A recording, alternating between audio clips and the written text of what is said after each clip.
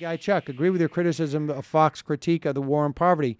But doesn't the welfare system on some level do very little to lift people out of poverty and more to maintain an acceptable level of poverty? Isn't that also problematic? It certainly doesn't make them rich, but it gives them a baseline.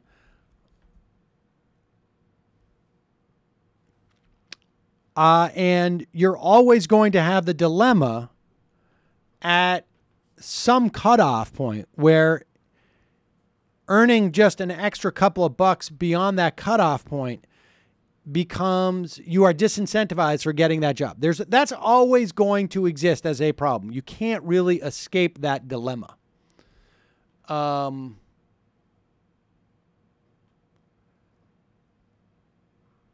There could be, you could make it more sophisticated, I guess, and do it sort of like where it's supplemental